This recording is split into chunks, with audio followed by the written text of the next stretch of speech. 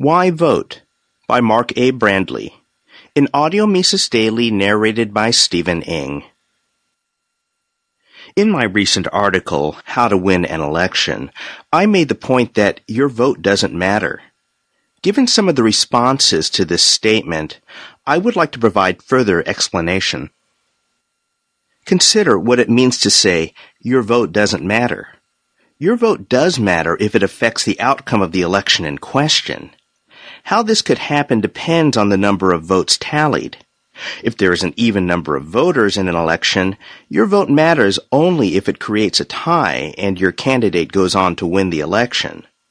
If you didn't vote, your candidate would have lost by one vote.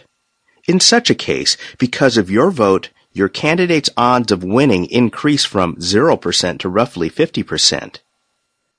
On the other hand, if there are an odd number of voters, your vote matters if it breaks the tie that would have occurred in the absence of your vote. In such a case, your candidate's odds of winning increase from about 50% to 100%. The chances of either one of these occurrences depend on the number of voters in the election, among other issues. Adding this all up, the odds of your vote making a difference are approximately 1 over n, where n is the number of voters in the election. According to this estimate, in an election with 100 million voters, the chances of a single vote affecting the outcome of the election would be about 1/millionth of 1%. In U.S. presidential elections, matters are complicated by our Electoral College. However, a study of the 2008 election, an election with about 130 million voters, shows that this 1 over n estimate seems to hold roughly within an order of magnitude. Immediately prior to the 2008 presidential election, Andrew Gelman, Nate Silver, and Aaron Edlin, GSE, projected the odds of a single vote affecting the election. Basing their forecasts on opinion polls immediately before the 2008 election, GSE estimated a 1 in 60 million chance of a randomly selected voter affecting the election. In their state-by-state forecasts, a single vote in New Mexico, New Hampshire, Colorado, or Virginia was most likely to matter, with an approximate 1 in 10 million chance of one vote in those states making a difference in the election. In Alaska, Hawaii, and the District of Columbia, the probability of a single vote being decisive is nearly 0. Analysts who consider this issue often compare the chances of a vote making a difference in a national election to the odds of dying while driving on Election Day. It is more likely that you will die in a fatal accident than that your vote will be decisive. A 2008 study published in the Journal of the American Medical Association confirms this conclusion. Donald Rettelmeyer and Robert Tibshirani examined the traffic-related deaths during polling hours on election days, compared to the number of deaths on the 2 Tuesdays before and after the election for the last 30 years. They found the election day average of 158 deaths to be 18% higher than the average death rate on the other days. It appears that a driver is more likely to die during polling hours than at other times. Whether that is the case or not, thousands of people have died while driving during polling times for presidential elections, but no single vote has ever determined one of those elections. A 2007 survey of Ferris State University, I teach at Ferris State, students show that 79% of the students felt that their vote makes a difference. It seems to me that the students are being influenced by the "you should vote" drumbeat on campus. I assume that students are providing politically correct answers to the survey, even though they know that their votes do not make a difference.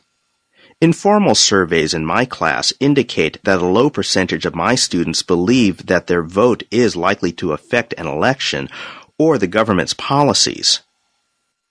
If it's true that 79% of my university's students believe that their vote could affect a presidential election, maybe Ferris State should consider restructuring its general education program. Not only does a single vote not make a difference in presidential elections, it seems that all of the votes in the state of Michigan do not matter. If a single individual could control all of the voters in Michigan, and if all of the Michigan voters voted for John McCain, Barack Obama would still have won the 2008 election. If all Michigan voters had voted for John Kerry in 2004 and for Al Gore in 2000, George Bush would still have won both of those elections. In fact, if all Michigan voters had voted for the losing presidential candidate in every election since 1900, this would not have changed anything. The same candidates would have won every election. It apparently doesn't matter whether Michigan voters support the Democrat, the Republican, or Shaq. Of course, Michigan's voters as a group could affect a presidential election. It just hasn't happened in the last century. Looking at the 28 presidential elections from 1900 to 2008 reveals that only rarely does a single state's vote affect the election. In 23 of those 28 elections, 82% of the time, no single state's total vote count mattered. In those 23 elections, if a person could control every single vote in any one state, even one of the large states, that person could not change the election's outcome. There have been only 5 elections during that time in which one state's votes affected the election. In 1916, 10 states made a difference. By made a difference, I mean that if a majority of the state's voters supported the losing candidate, the election outcome would have been different. New York's vote made a difference in the 1960 Kennedy-Nixon election and the 1976 Carter-Ford race. The 30 states that went for Bush in the famous 2000 Bush-Gore election all made a difference. And Ohio, Florida, and Texas all made a difference in the 2004 Bush-Kerry election.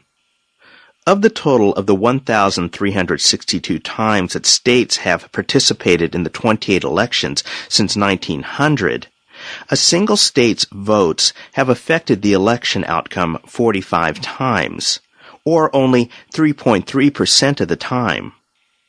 For voters in 18 states since 1900, their state as a whole has not mattered in any presidential election. Oftentimes, when I point out the fact that your vote doesn't matter, people respond by arguing that one should still vote, even if their vote will not affect the election. Let me briefly consider 3 commonly heard replies to the "your vote doesn't matter" conclusion. Some people make a claim that I will paraphrase as follows. A lot of votes could affect an election. Therefore, it's important that you vote, because the votes add up. Because a lot of votes matter, each individual vote matters. Now, it's true that a lot of votes could affect an election, but that's irrelevant to the point that a single vote does not matter. This argument is an example of the fallacy of division. This fallacy is committed when one asserts that what is true of a whole must also be true of a part of that whole. For instance, the statement, "The amount of oil production in the world has a significant effect on gasoline prices. Therefore, a single small oil company's level of production has a significant effect on gasoline prices."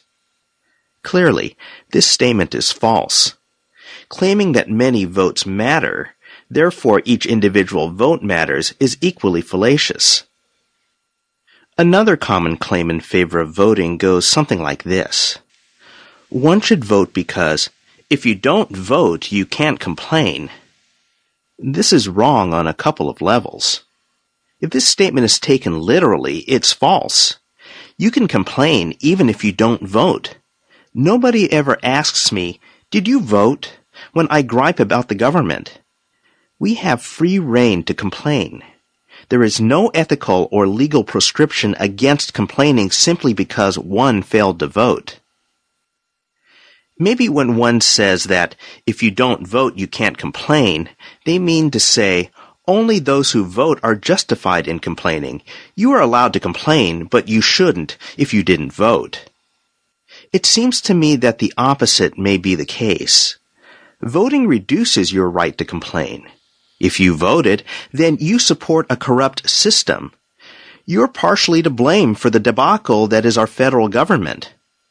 Our elected officials are corrupt because voters vote for immoral political leaders, as I explained in my article, How to Win an Election. If anything, non-voters have a greater right to complain than do the voters. Our elected officials are corrupt because voters vote for immoral political leaders. If anything, non-voters have a greater right to complain than do the voters. Let's get to the main issue. One case in favor of voting is the argument that voting is a moral imperative, that it's your civic duty. Those who take this position believe that individuals are morally compelled to vote. According to this argument, even if your vote doesn't matter, you should vote. There are various versions of this argument, but oftentimes the argument does not go beyond the mere assertion that voting is a duty. I hear this claim at my university. Around election time in faculty meetings, I have repeatedly heard, "Remember to tell your students to vote." No reason is ever provided as to why I should tell them to vote or why students should vote. It's simply taken as accepted wisdom. A slightly more rigorous version of the argument sounds like this. Having the opportunity to vote is analogous to being on a committee of 1 million people. Because you are on the committee, you should show up and participate. Just as faculty members should show up for department meetings, voters should show up for presidential elections. It's your duty to do so. This moral imperative argument is not convincing.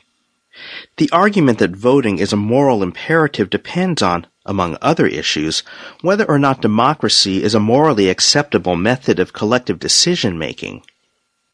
One problem here is that the aim of the collective decision is generally immoral. Most voters vote in favor of government predations on our property. Voters are willing to vote themselves other people's wealth. This is morally unacceptable. The fact that some group somewhere has voted does not justify the theft of property. Suppose someone, let's say Butch Cassidy, argued that bank robbery is ethically acceptable as long as we hold elections to determine which gang gets to rob the bank. We wouldn't accept Butch's argument, and we shouldn't accept the argument that predations by agents of the state are unobjectionable if elections are held to determine who gets to join the gang of predators. If anything, the moral case against voting is stronger than the moral case for voting. That leaves us with this conclusion. Your vote does not matter. In that case, should you vote because a lot of votes may matter, or because not voting means that you can't complain about the government? No. Should you vote because you are morally compelled to do so? Definitely not. The Ludwig von Mises Institute hopes you've enjoyed this Audio Mises Daily. For a world of free market literature, media, and discussion, visit Mises.org.